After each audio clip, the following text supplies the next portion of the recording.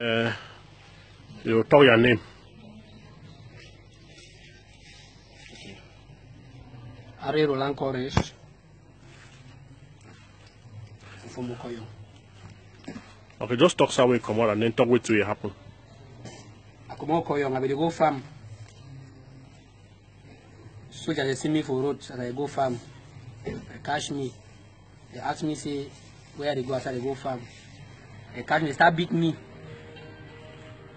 They beat me.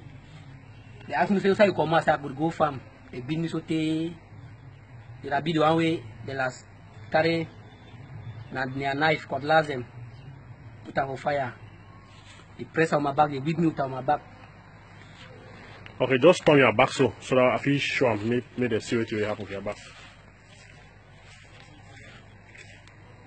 This is bad news. Alright, turn you. Alright. So now the thing that they do for you. And then wait to happen. They say me they kill me, the big man say me they shoot me for that place.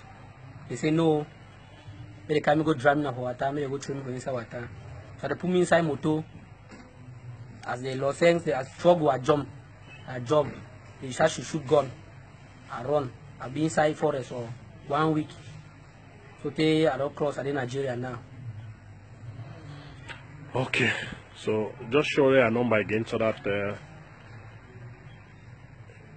he's very desperate at this moment and he needs help.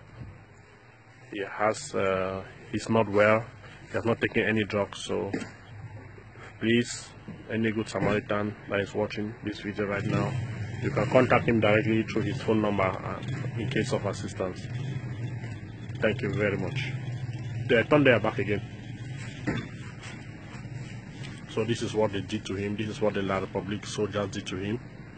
It's a terrible thing. I don't believe that this is what they can do to a fellow human being.